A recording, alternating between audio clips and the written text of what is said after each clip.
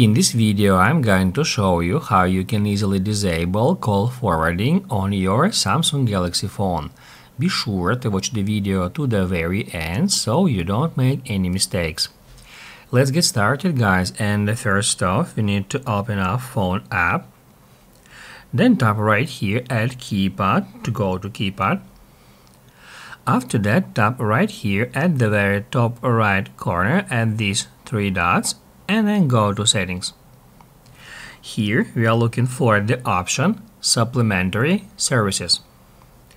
Just enter it and wait until this page to load, and once it is loaded, tap right here at call forwarding. And here we can customize where your calls will be forwarded to when you are busy, unanswered, or unreachable.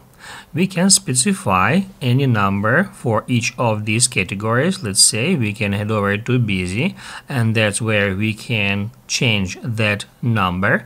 And also, if you would like to turn it off, just hit right here to turn off call forwarding when you are busy.